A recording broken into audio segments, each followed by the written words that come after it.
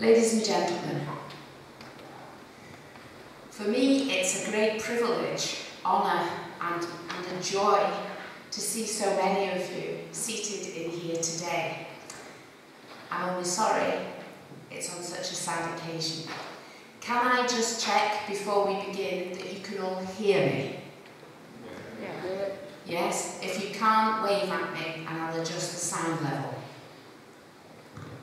Okay. Welcome to the West Kirk. You will see from downstairs that we still have social distancing downstairs, though not upstairs. And I would ask you that you continue to wear your masks throughout our service this afternoon. Because I'm standing here at a distance, and when the tributes are offered and the singing, the people responsible do not need to wear their masks, but unfortunately that's still the law at the moment, I'm afraid. This afternoon we gather. We gather as the family, the friends, the teammates and the colleagues of Ian Stirling. Today our gathering is one of thanksgiving and tribute for Ian's life, and it's a thanksgiving for the different ways that your paths have been entwined and crossed with his.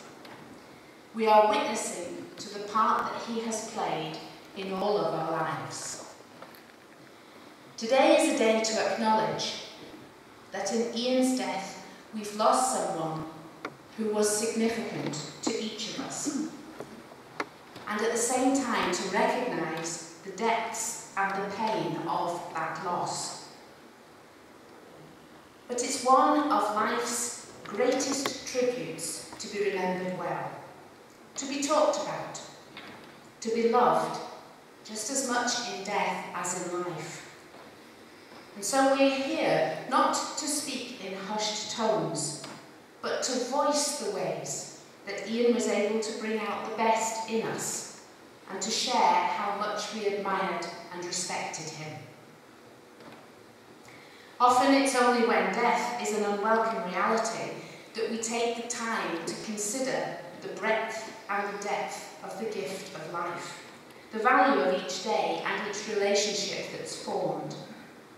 So today we're here before God to give thanks for Ian's life, to bring our memories and our pain, and to seek God's comfort and peace, trusting that Ian remains not just a part of his family, but of God's family, and rests secure in God's safekeeping.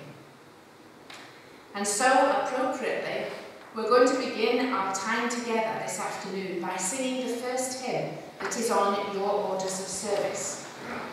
It's a hymn which describes the triumph of the resurrection and our faith that with God, death is not the end. So we stand together to sing, Thine Be the Glory.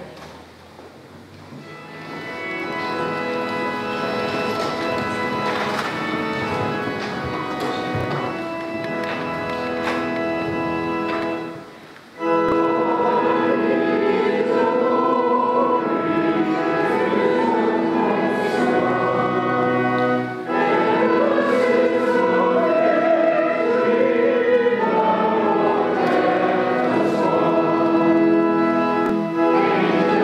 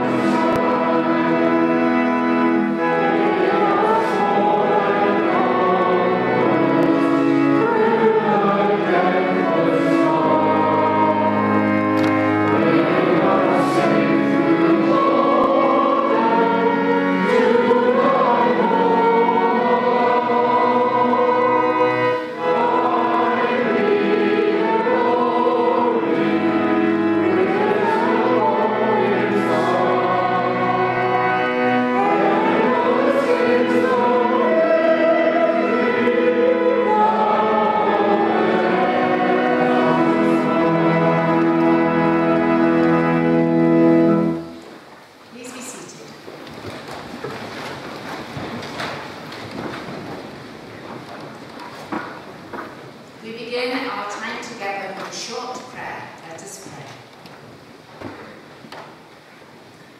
Almighty God, we come to you.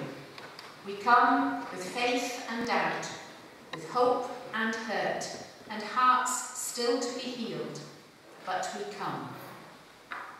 God of the new and the old, faithful for the countless generations who've watched the sun set and rise again the next day. In your presence, in this building, and in the gift that is today, we come to remember, we come to give thanks for Ian Stirling, for his life, his loss, and his memory. O God, who stands with those who rejoice and those who mourn, we trust that you stand with us now in all the heights and the depths of life, and that there is no part of life's journey where you leave or forsake us. Be with each one of us now as we remember, as we give thanks with the way Ian's life touched our own, as a family man, as a sportsman, as a businessman, as a churchman, or as a friend. Make our memories of Ian as fresh today as when they first took place, and inspire in us the zest for life and its opportunities that so often Ian grasped. Let your peace flow through us now, we ask, as we remember Ian's life in all its fullness. Amen.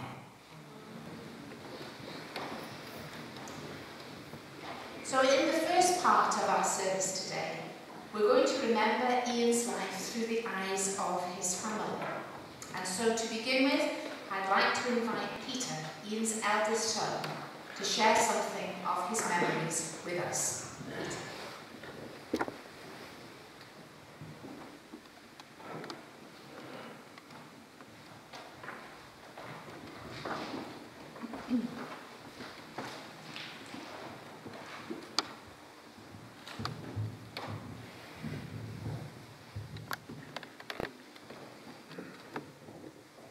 Hello everyone, can you hear me okay?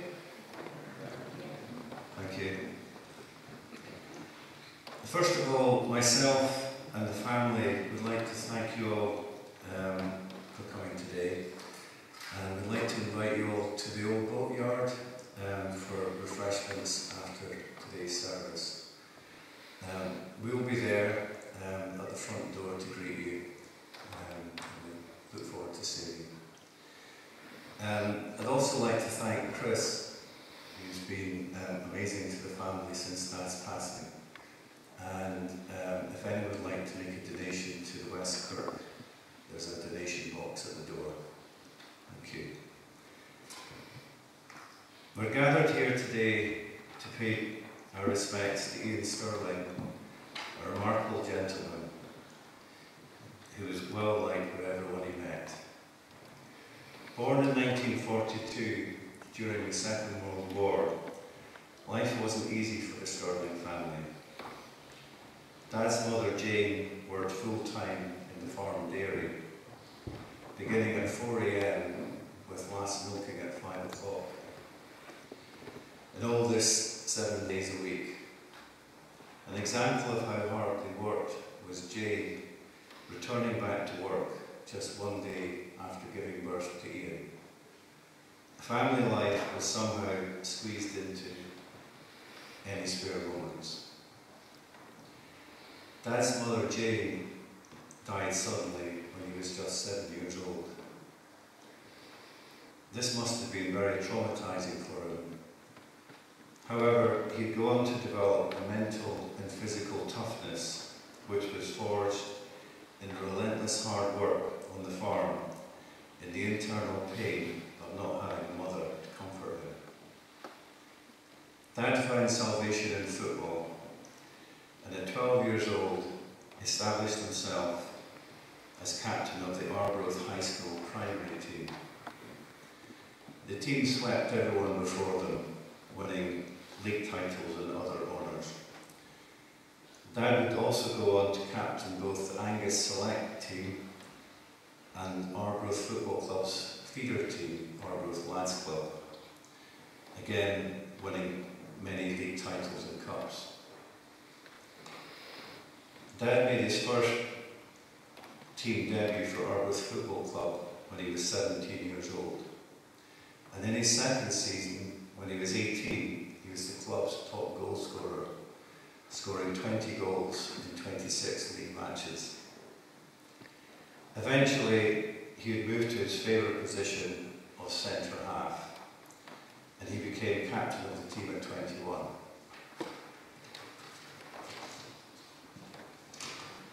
As well as being supremely hard-working and good at sport, Dad was also a great strategic thinker. He played bridge from an early age and was also a very good chess player, being able to compute future moves and winning strategies. His strategic thinking spilled over into other sports and businesses. Squash was a good example. He took up squash after retiring from football. He was self-taught and spent hours practicing. He learned how to play the perfect shot in any situation, but also how to disguise his shots. He used the warm-up period to probe his opponent's weaknesses, and then form a strategy to best exploit them during the match. He rarely made unforced errors, and ensured his opponent had to fight hard for every point won. He would intently watch his opponent to try and anticipate where they would hit the ball, and he'd already be moving there before they'd hit it. All of this required supreme concentration and focus, which few people could match. It's no surprise he became Arbroath's #1 squash player and went on an amazing 5-year run without ever losing a match. His last championship victory was in 1981 when he was almost 40 years old. After he retired from squash, he became a good golfer and tennis player. He'd always thrashed me at tennis, despite my best attempts. Even though I was 23 years younger than him, he always won the long rallies. The ball just kept coming back over the net, despite what type of shot I played.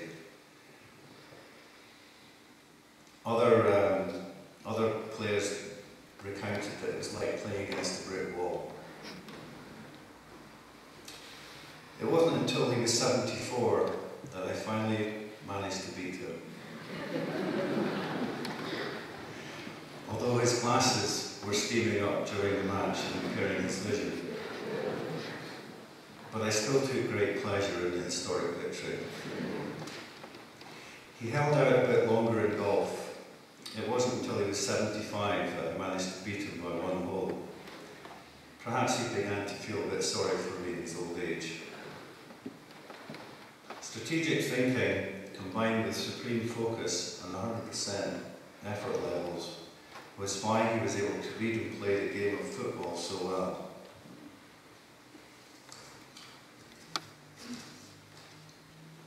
As captain, Dad guided Arbroath to promotion to Scotland's First Division in 1968, when it was arguably one of the best football leagues in Europe. Celtic were European champions the year before, and Rangers would win a major European trophy a few years later. Dundee and Hibs had great European pedigrees. Dad had actually played against Celtic at Parkhead in 1967 in the Scottish Cup, the same year that Celtic were European champions. Arbroath were competing at this very high level while they were a part-time team, and all the players had full-time day jobs: painters, tradesmen, delivery men, etc. And my dad was labouring on his farm every day, usually working in the farm dairy from 4 AM. My mum remembers him always rushing to change out of his working overalls and into a suit and running down the farm road to jump on the team bus and off to play against a mighty team of full-time professionals.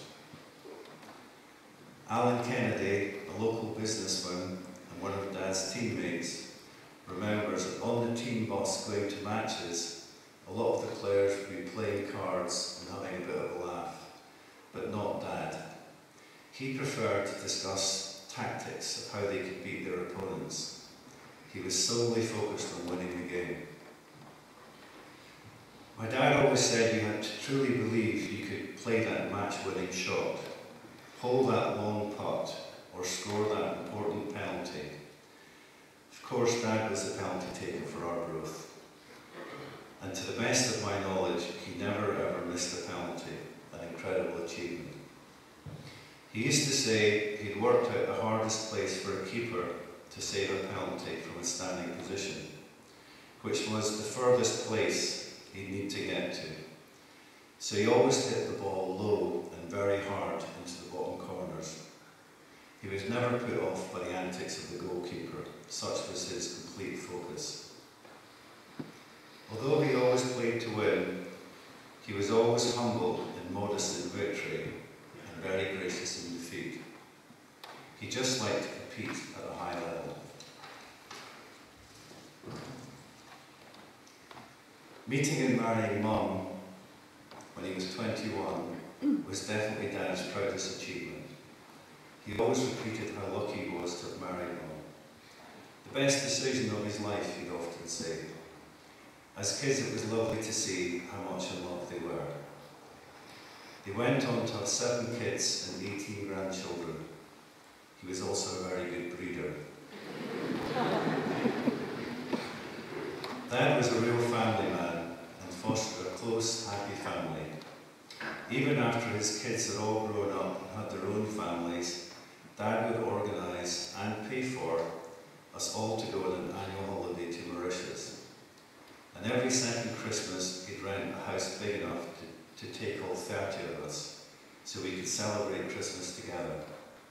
His efforts have resulted in a tight, loving family. Mum and Dad had humble beginnings when Dad took over the family farm, Dick Law. They were working hard in the dairy, long, hard days. The family car was a mini pickup, and when Dad arrived at hospital to collect Mum and his first newborn baby, me, a straw bale was stuck in the back broken window. The nurse recoiled when she saw bits of straw in the car as she handed the baby to Mum. However, with Dad's range of winning attributes, it was only a matter of time before he achieved brilliant success in everything he did. In 1968, 4 years after their wedding, a local farm was up for sale, and Dad saw his chance to finally expand his farming business and take it in a more professional direction with reduced manual labour. However, the bank manager just laughed at him and said he didn't have enough money, and his own father suggested he buy some pigs instead. But Dad had thought it all out and was confident his business strategy was correct and the financials stacked up. So he persevered and somehow managed to secure enough funds via an insurance policy and bought the farm for £198 an acre. It's now worth 100 times that amount, fully vindicating Dad's belief in himself. He wanted his children to succeed in life, so he made us work very hard. And he didn't want us to be brought up with a sense of privilege. So from the age of 5, we were all in Dad's berry and tatty buses going around the town, collecting other people to work in the fields. We worked full days nearly every day of the holidays and most weekends until we left school. Dad would go on to buy lots more farms, betting on himself, and each one becoming a fantastic investment. He'd also branch out into entertainment and leisure, developing a top cafe and wedding venue, the Meadowbank Inn. Also one of the region's best restaurants, the Carriage Room, one of the very few Angus restaurants to get in the Good Food Guide. He also built one of the coolest nightclubs in Tayside, in 1982, Smokies. I had the challenge and pleasure of managing Smokies when I was not quite 20 years old. He liked us to have responsibility at an early age. My sister Emma managed the Meadowbank Inn when she was only 18. On big nights at Smokies, like Christmas Eve, we would have around 1,200 paying customers enjoying themselves and around 40 staff looking after them. It was an iconic nightclub for many, and as a young manager, for a few years I learned a lot. Like his sport, Dad also had an amazing business career. One year I told him I made a loss in my business, and he looked at me and said, "Peter, I've never ever made a loss." Although it wasn't much consolation, it did inspire me to work harder. Dad racked up an amazing 59 consecutive years of making a profit in his business, right up until he died. When I occasionally asked him about it, he'd say, "I'm just boringly good." It wasn't luck though. He always said the more you put in, the more you get out, and the harder you work, the luckier you'll get. And always try and do the right thing. These were all great pieces of advice which have guided us through life. Dad always did the right thing and was always a gentleman. He took time out of his busy schedule to visit retired staff when their services didn't contribute anymore. He used to visit Albert Henderson, the old football club manager, in the nursing home and take him to watch football games. Dad was a church elder and did a lot of unsaid things for the community. He was a true rock and could always be relied upon. If he said he would do something, he could be counted on to do it, even in the toughest of circumstances. My father had retired from football for about 6 months, but during the run-up to Christmas 1970, the club had a bad run of injuries to a few key players. So he kept asking my father if he'd come out of retirement and play for them again until they got over the crisis. However, Dad was initially reluctant to return because his youngest son, Gavin, was seriously injured in hospital after a tragic accident, and his spare moments away from work were spent at hospital supporting his son. However, the club kept asking, so he eventually said he would return and help the club in their time of need. The timing of his return could not have been worse, for only a few days later, on the 2nd of January 1971, his beloved son died of his injuries in hospital. It was the saddest day of my father's life, and at Gavin's funeral service, my father carried his small white coffin out of the service by himself. It was a terrible time because also on the same day as Gavin's death, 66 fans died in the Arbroath disaster. A few days ago, my mother gave me a copy of an article from the Dundee Courier, dated the 14th of January 1971, which I'd like to read to you. Perhaps you saw the service from Glasgow Cathedral in memory of the 66 fans who died at Arbroath. Yet last Saturday there was a little ceremony that in its own way was just as moving. It took place not in Glasgow but in Arbroath, not in a cathedral but on a football field, and it lasted not for an hour but only a minute. Just before the match between Arbroath and East Fife, the loudspeaker announced a minute's silence, and a hush fell over the park. But one man there had his own personal tragedy to bear. Ian Stirling, Arbroath's young captain. On the day of the Arbroath disaster, the his little boy, aged 2.5, died in hospital, unable to survive the injuries suffered in a tragic accident a few weeks before. As the silent seconds ticked away, Ian must have remembered not only the tragedy of Arbroath, but also the sorrow in his own home, and many of the 4,000 crowd were with him. The lasting memory many took away with them was not the match that followed, but of a tall, young man, head bowed and shoulders squared, whose courage touched them all.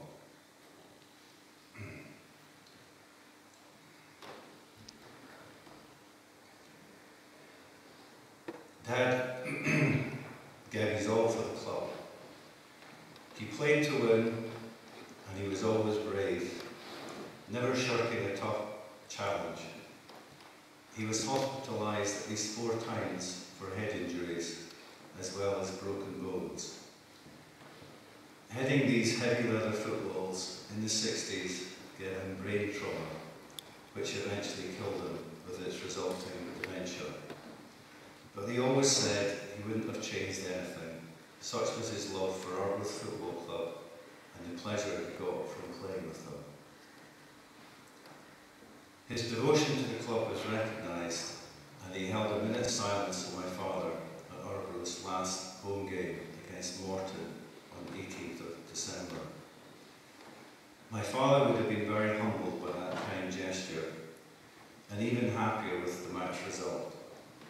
Despite losing 7 first-team players to COVID, as well as their iconic manager, Dick Campbell, Arbroath were victorious and won 2-1, sending them to the top of the league. An amazing achievement considering they were the only part-time team in the league. Mike Caird, Arbroath's current chairman, informed me that the great Sir Alex Ferguson had called Dick Campbell to offer his congratulations on his tremendous achievement.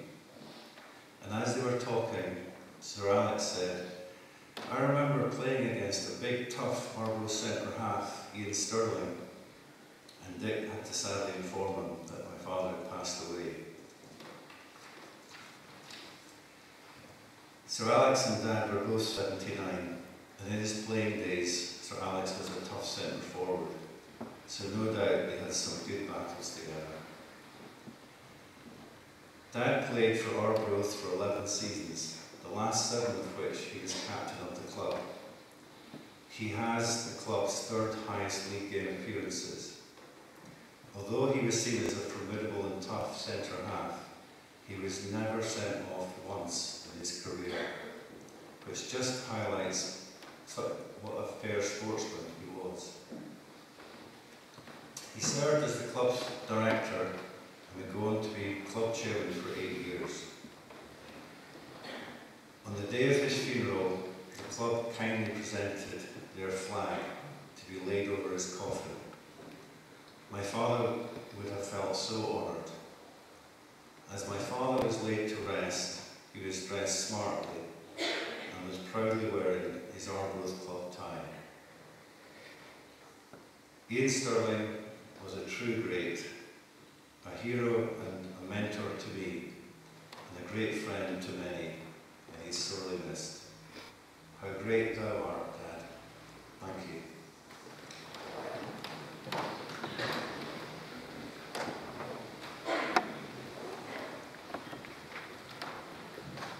Ian described himself as boringly good. I think that what you've just heard from Peter would suggest that he was rather more than that. It takes a great deal of courage to stand up and to share the life history of somebody, but to share it in such a personal way. Thank you, Peter. And in response to that tribute, we're now going to listen to Elaine. She's going to come and sing a hymn which was written in the 19th century in Sweden. And it's a response to a man's watching a storm approaching. The storm sweeps across a lake and then moves on. This hymn reflects Ian's faith, describing the awesome nature of God in creation, something that he knew all about in his life at Dickwood Law. But it also describes the confidence that God would return to carry him home. Elaine is going to sing How Great Thou Art for us to listen to.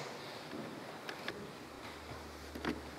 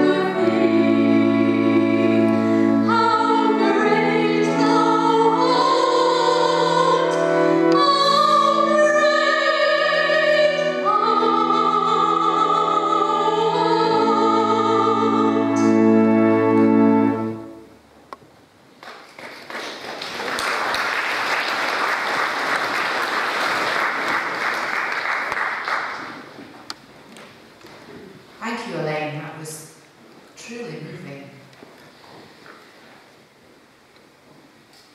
To complete this part of the service, led by the family, we're now going to have a short poem, May the Winds of Love Blow Softly. Rosie, are you going to come out, or would you like me to read it? Where is she? No? I don't know.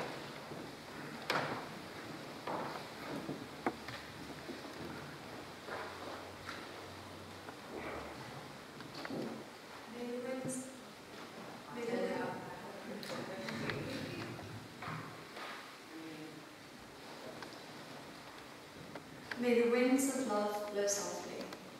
May the winds of love blow softly and whisper for you to hear, that we will love and remember you and forever keep you near.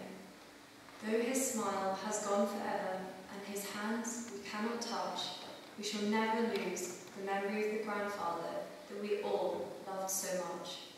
Thank you for the years we shared, the love you gave, the way you cared. In our hearts you'll stay loved and remembered every day.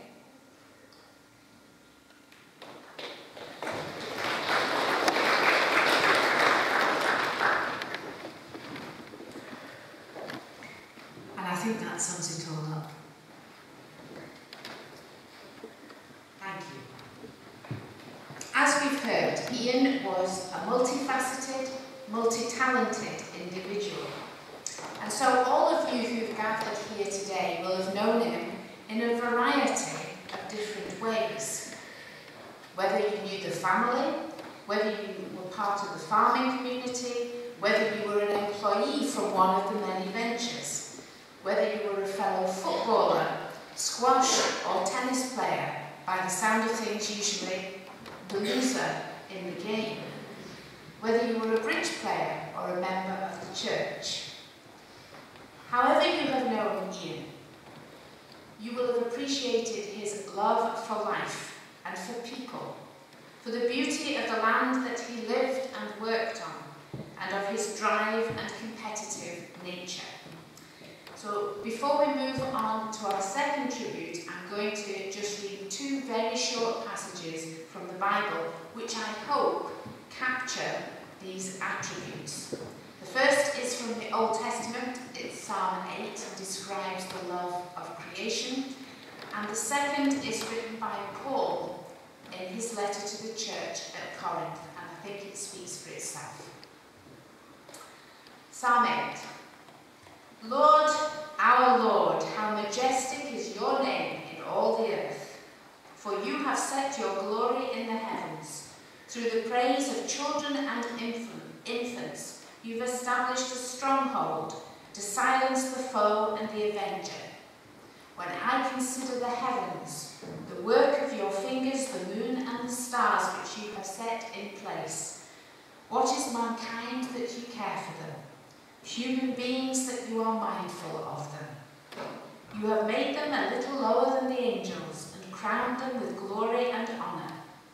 You've made them rulers over the works of your hands and put everything under their feet, all flocks and herds, the animals, the birds in the sky and the fish in the sea, all that swim the paths of the seas. So Lord, how majestic is your name in all the earth. And the second reading, do you not know that in a race all the runners run, but only one gets the prize? Run in such a way then as to succeed and get that prize. Everyone who competes in the games goes into strict training. They do it to get a crown that will not last. We do it to get a crown that will last forever. So I don't run like someone running aimlessly. I don't fight like a boxer beating the air. I strike a bow to my body and I make it my slave, so that after I preach to others, I myself will not be disqualified for the prize. Amen. And now for our second tribute today, I'm going to invite Willie Porter to come and to share with us his memories of Ian, a fellow farmer and long-term friend.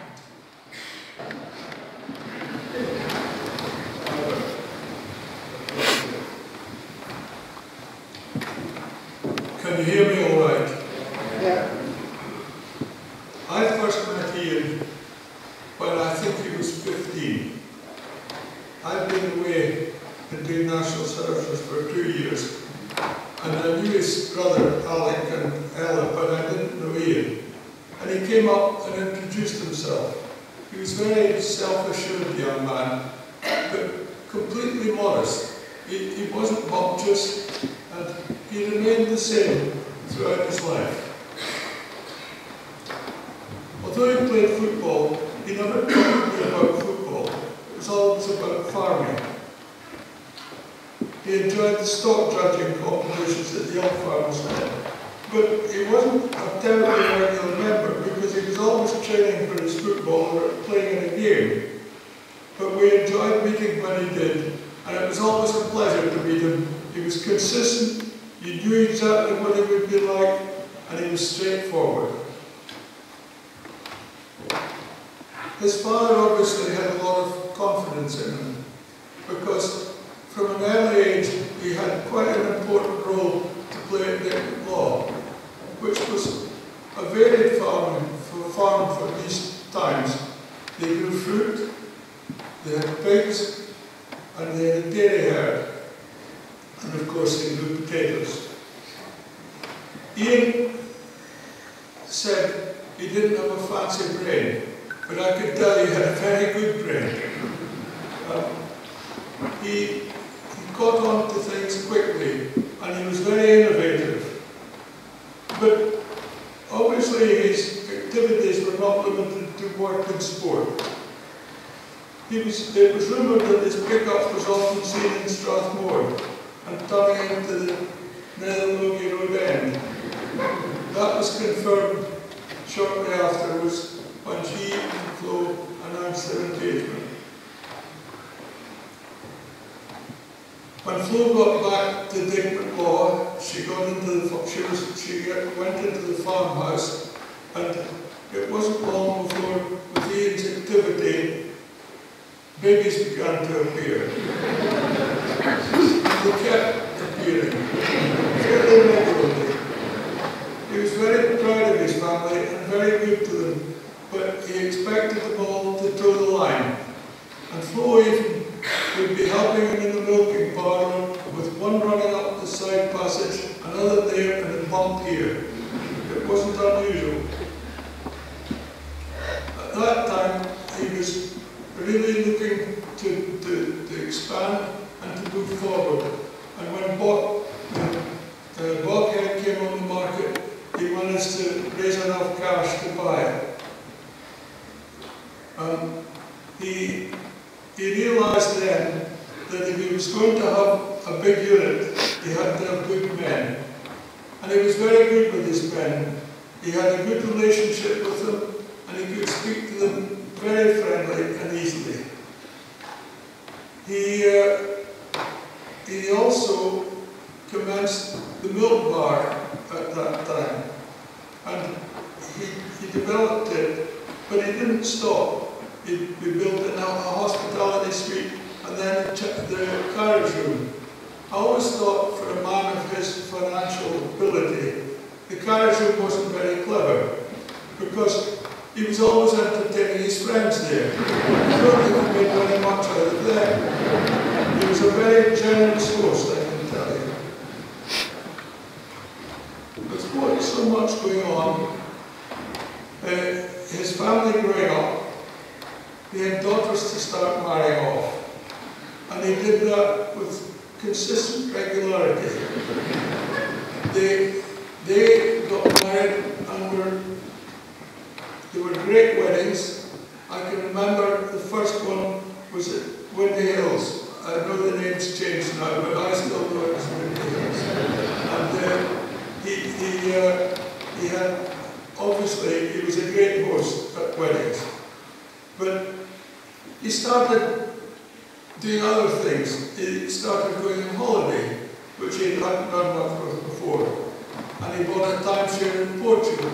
And he got a lot of fun out of that, and with a lot of his neighbours who went. Of course, there was sporting, there was golf, and there was tennis. He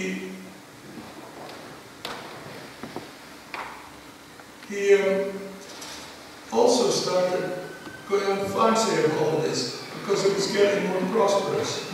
But this time he was farming about 6 farms and running them very well. It was because he was practical and he was a serious farmer. He wasn't a Mickey Mouse farmer.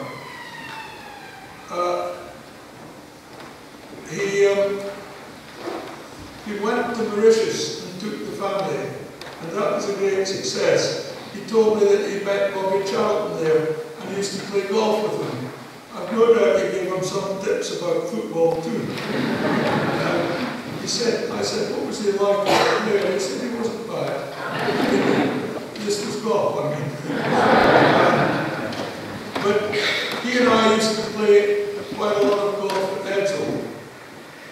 We did modestly in some of the club competitions, but a great thing was to play the Forbes brothers, John and Mike. You wouldn't believe it, but on the way up, Ian was already talking tactics, how we could beat them. And he knew that Mike could hit a very long ball, but he was inclined to be wayward. Often Mike would be playing off not the next fairway, but the other fairway. But he had an incredible ability to land the ball in the green from the 3rd fairway. These competitions, these games we had were competitive because the loser paid for the supper. I think it was about 50-50.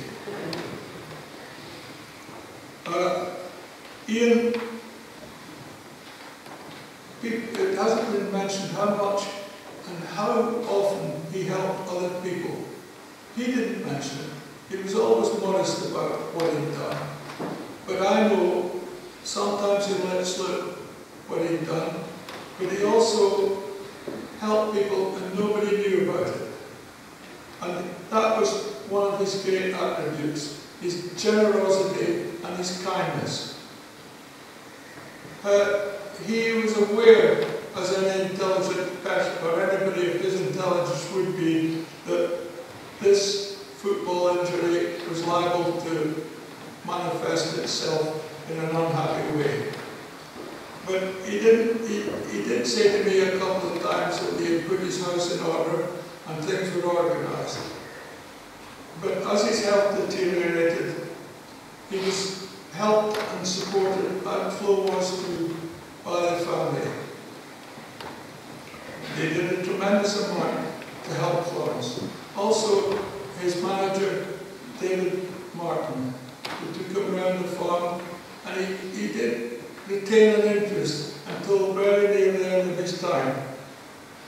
But his health deteriorated, and it was only through the help of his family and the support that they gave him that it was possible to carry on. Ian is now gone, but he's left behind a living legacy of his children and grandchildren. He was a big man with a big heart. I was proud to be a friend of him, but proudest of all to call him my friend.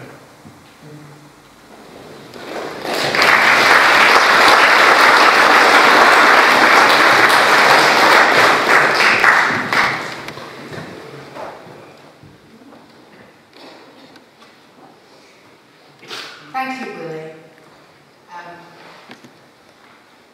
It's not often that you hear so much of somebody whose life has been so full, and yet what Willie has shared is that there's so much that he did that we don't know about, the unsung part of Ian Stirling's life. So let's now come together and give thanks in prayer for the bits that we know about Ian, that are maybe personal to us, and the bits that we don't know. Let's pray together. Loving God, for the wonder of life, we bless you. For the touch of love and friendship, we thank you. For the way that good things fill our lives and give us enjoyment, we thank you, O God of life. We give thanks that you have created us with hearts to feel and hands to touch. And so we come today thankful for the kindness that we have known at Ian's hands, for his caring words and actions to us and the place he holds in our own hearts. And we come thankful for that which we do not know, which is the unsung kindness of Ian. We bless you for the changing beauty that we see in creation. And we remember the different seasons in Ian's and in our own lives. And we remember that you have been there, a constant and unchanging present. As we thank you for Ian Stirling, for his part in your creation, and for the ways as a family man, as a farmer, as a footballer, in the many different aspects of his personal, sporting and business life, we thank you for the ways in which he brought colour to our own. May we learn from his love for life, this local area that he was born and brought up in, his capacity to fill each day with energy, enthusiasm and commitment to work, to sport, to his family, for his care and concern for others, always regarding everyone in the same way, and his unshakable faith that provided strength in the dark times. Knowing how keenly his loss is felt in the days of sorrow that lie ahead, we pray for Florence, for Ian's children, Peter, Lisa, Emma, Katie, Guy, Nikki, his grandchildren and all the extended family. May they continue to know your strength, O God, and our support, so that in time tears may give way to smiles, not because Ian's loss is felt any less, but because we remember and we give thanks and rejoice together that we were privileged to know him. We offer this prayer along with the unspoken prayers of our hearts and minds. In the name of the one who brought light out of darkness, the light which remains now and forevermore. Amen. Would you please stand as we sing our second hymn, Amazing Grace. Amen.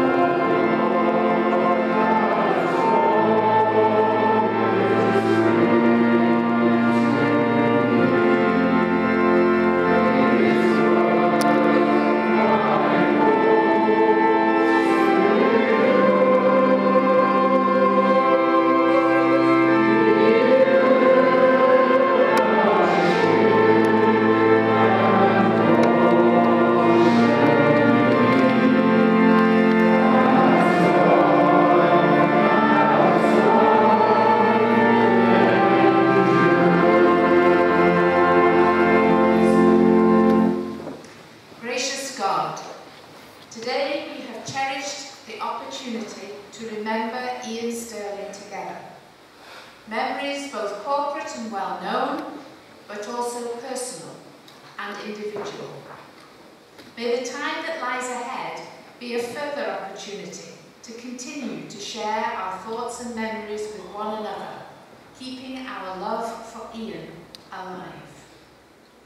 We bless you for the gift of life which remains, and we pray that you will lead us forward to live in love and compassion with one another. So go now. Go with your memories of Ian, memories to be shared, cherished and enjoyed. And may the blessing of God, Father, Son and Spirit be yours now